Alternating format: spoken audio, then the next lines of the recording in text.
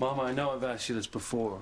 And I'm sorry to ask you again, but if there's anything at all about Papa's disappearance, no matter how small, that you haven't told me yet. Luis, what is it? Why have you been asking me so many questions recently about your father? Well, you know I've always felt that Papa abandoned us. I don't believe that. I don't believe he's dead either. Well, something happened, and I want to know what.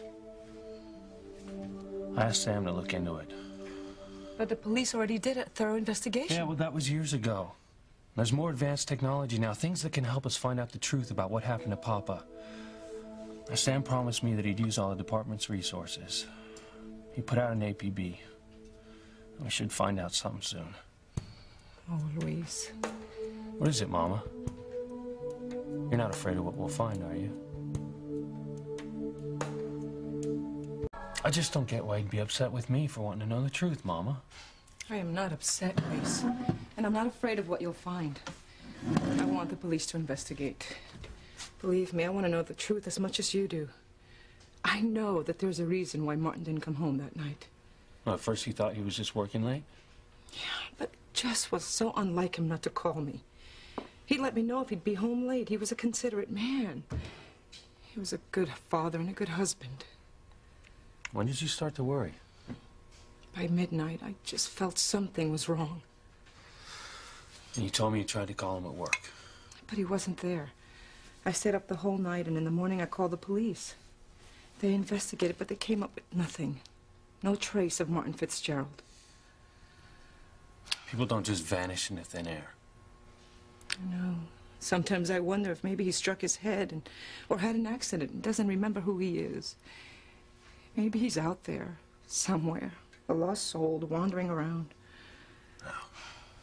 And Papa had a wallet? ID?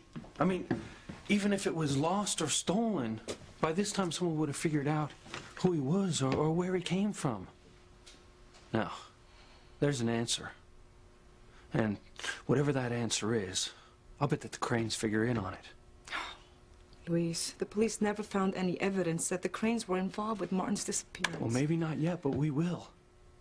And then I'm gonna nail him. Oh, I just wish you would just put aside this hatred that you have for the Cranes. Yeah, not till I find out once and for all what happened. Look, I want to see if Sam dug up anything. I'm gonna get to the station, okay?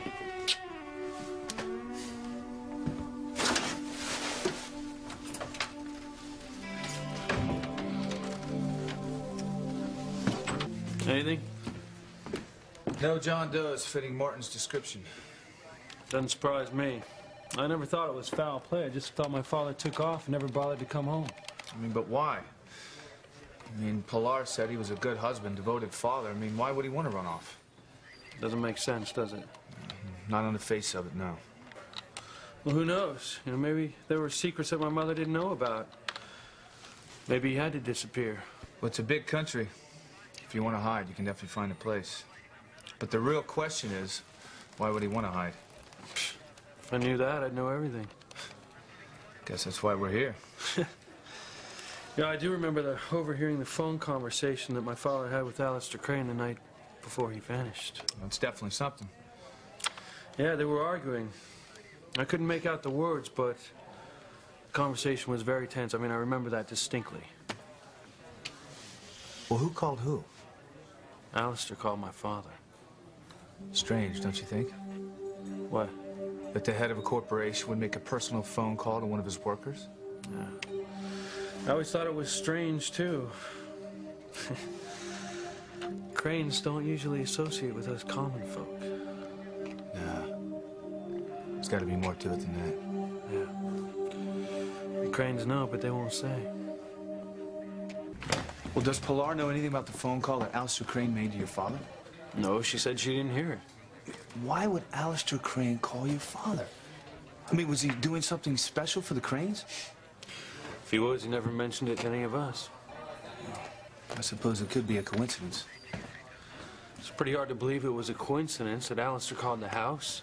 Then he had an argument with my father, and the next day he was missing. You're right. No.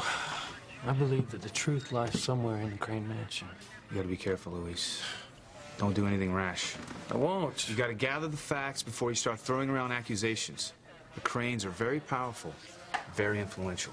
I'm not afraid of them. I know you're not, Luis. I'm just telling you they're dangerous. You can't take the Cranes for granted. Sam, I mean, if my instincts are telling me that the truth lies with the Cranes, how am I supposed to ignore them? Because that's what good policemen do. It's a healthy balance, Luis. Sufficient evidence and a gut feeling. And right now, you've only got one of them. You taking off? Yeah, you good here? Be okay. Call me if you need anything. I will.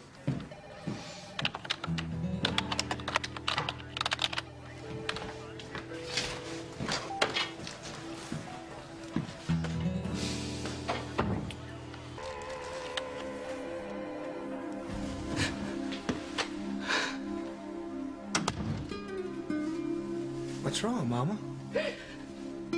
Oh, Luis. Did someone die? Your father. He's gone.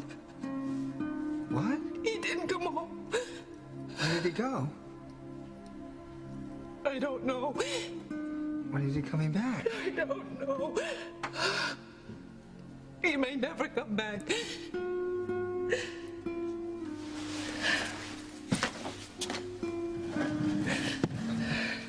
Don't cry, Mama.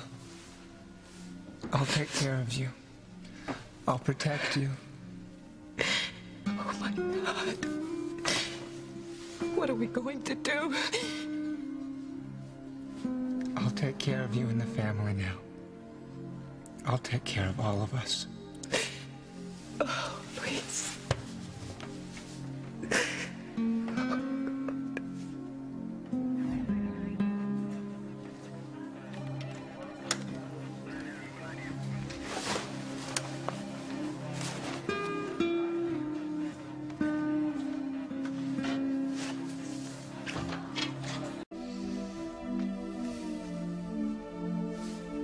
Officer Fitzgerald Lopez.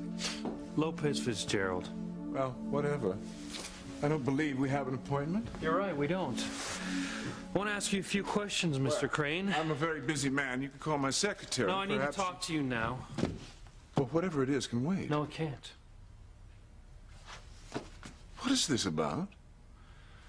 I want to ask you a few questions about a missing person, Mr. Crane.